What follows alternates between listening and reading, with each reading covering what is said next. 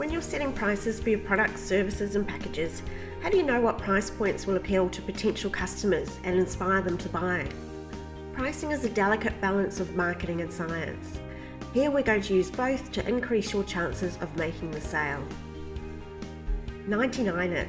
This is quite possibly the oldest and most used trick in the book, because it works. If a product is advertised as costing, say, $9.99 rather than $10, the brain is so quick in encoding numbers that it registers the smaller number, so the price seems much less than only 1 cent cheaper. Cancel the comma. Prices seem much smaller when you remove the comma. Pinch the pennies. If your price is a round number, then don't use the decimal. Remove the currency symbol. Notice how a lot of restaurants don't use the currency symbol in their menus? That's because without it, the item appears to cost less. Odds and evens. Customers are more likely to choose a price that ends in an odd number that is below an even number. Use numbers with fewer syllables. The more parts a word has when you repeat it to yourself or someone else, the more expensive it seems. Try and use numbers like 2 rather than 7 or 12 rather than 11. Use words that relate to or mean small. For example, in your sales pitch, use low fuel consumption rather than high fuel efficiency. Offer 3 options. For varieties of products or packages, offer 3 different price-pointed items. Most people will not choose the cheapest as they perceive it to be inferior or don't want to be judged as cheap, and are more likely to choose the middle or top tier price. Think about buying a bottle of wine at the restaurant. The cheapest is not the most often chosen. The bottle at the next price up often is. Decoy pricing. Offer 3 prices but make the upsell only slightly more expensive. For example, when purchasing a coffee, the small may be $3, the medium $5.50 and the large $6. Most people will opt for the large because it is only 50 cents more and represents better value. The medium size is only there to encourage sales of the large. Positioning. Put your target item near a much more expensive item, even if they aren't related. It'll make your target item appear much cheaper. For example, a $30 t-shirt positioned beside a pair of $400 headphones will make the shirt compare favourably. The same works for menus. Add an overpriced item you know won't sell so that other menu items look cheaper. Use the biggest possible way to discount.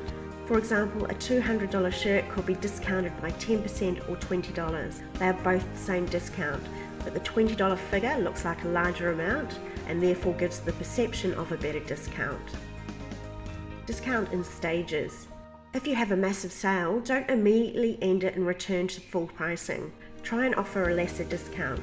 The fear of missing the discounted price can be enough for people to purchase so they don't miss out again. Break it down.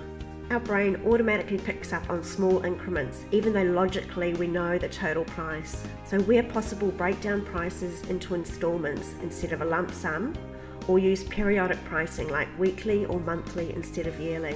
Better yet, compare the small amount to something we already purchase in our daily lives, like a cup of coffee. Personal touch. Be careful with this one, especially with personal distancing rules. But research has shown that a woman touching either gender in a safe place like a shoulder makes them feel more comfortable about spending money. An old salesperson's trick related to this is to match the body language of those you are trying to sell to in order to create rapport and trust, which aids the sales process. Add contrast.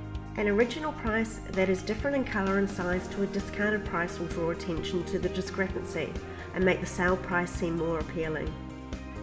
Men see red. Research has found that men are more likely to purchase products when the prices are displayed in red. To them, red equals discount, whether there is one or not. Offer options for paying. If you don't already, make it easy to pay without cash, so debit or credit cards for example. People are more reluctant to part with cash as it seems like the item is more expensive than if paid for in a cashless way. Make the production of the product seem more expensive.